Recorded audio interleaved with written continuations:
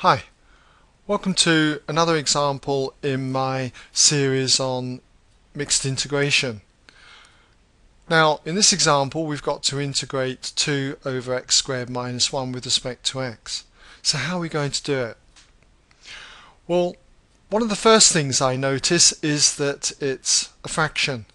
And whenever I get a fraction, I always look to see whether we've got something of this particular type, where you've got your denominator, which is, say, some function of x, in this case x squared minus 1, and if you differentiate it, does it appear in the numerator?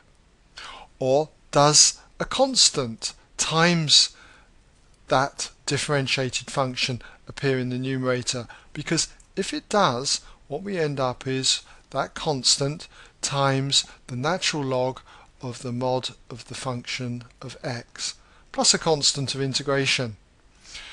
So you should always try and check out this idea when you're integrating a fraction. And I always hold that normally in high priority. So here we've got x squared minus 1. And if I differentiate x squared minus 1, I get 2x. So I don't see any multiple of 2x on the top. I don't see 2x, 3x, 4x, 5x, whatever on the top, just simply 2. So I know that it's not this type. So what type is it? Well, the next check I would do is to see whether the denominator factorizes. And it does. This is the difference of 2 squares. This is equal to the integral of 2 over x minus 1 times x plus 1 with respect to x. Now, if it factorizes, and you've got something like this, then this type of integral is what we call a partial fraction type.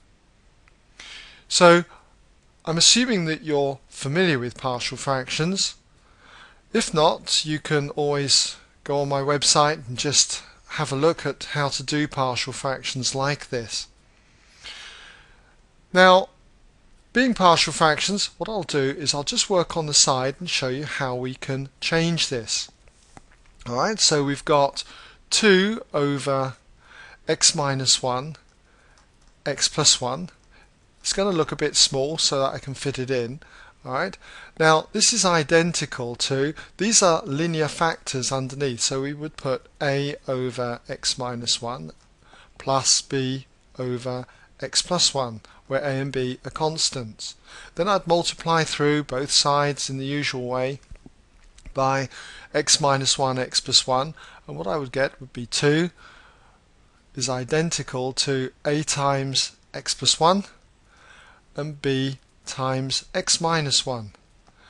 And then I've got to work out a and b, and I can do this by substituting a value for x that makes this bracket 0. So I can do that by letting x equal minus 1. So I'll say when x equals minus 1, what we've got is 2 on this side.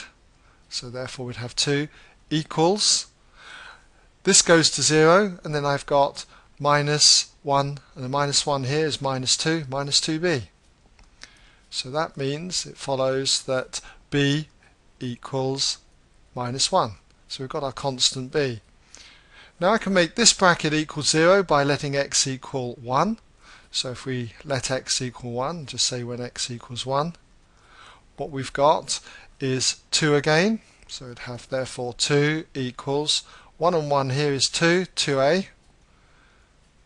This bracket goes to 0, so we have no b's there. And so solving this equation, divide both sides by 2, gives us a equals 1.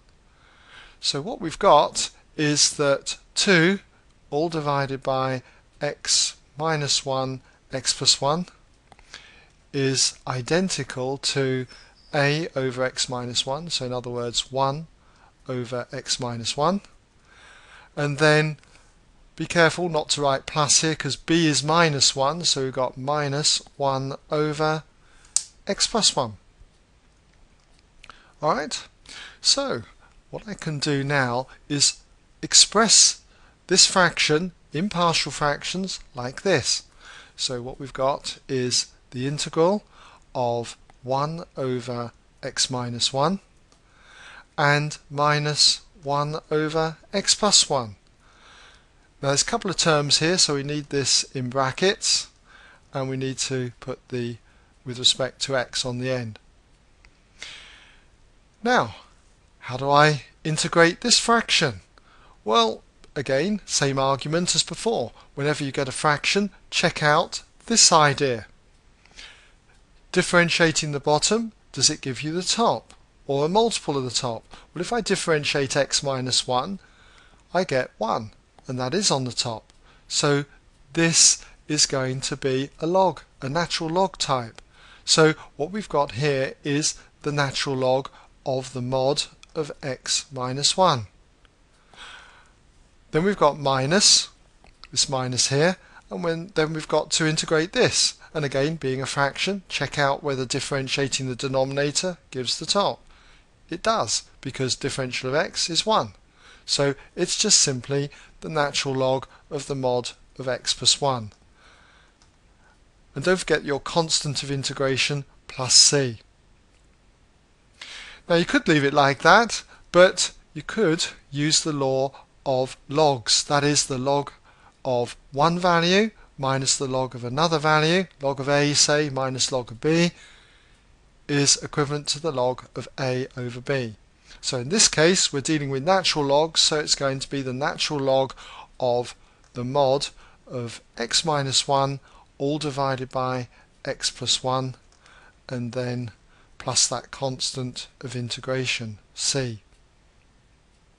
You will find some people will take this even further.